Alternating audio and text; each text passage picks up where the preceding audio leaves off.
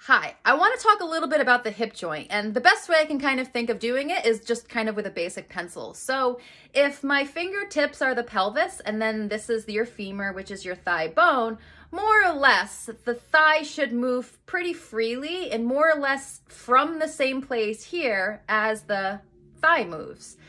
But then, for example, you start to be active, you walk, you strengthen. What muscles are you strengthening? You could be doing the muscle from here to here strengthening on the same bone, but you can also be strengthening the muscle that goes from one bone to another bone over a joint, which is common in the thigh bone. So if you start to strengthen it too much, what starts to happen is you're teaching it how to contract.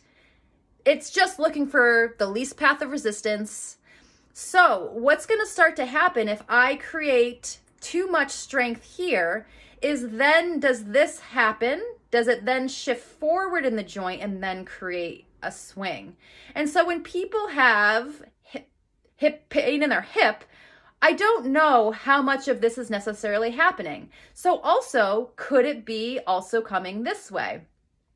Now, it's not going to be as clear as this, here. It's going to be micro movements. And so that's why a lot of like recording and slowing it down really helps.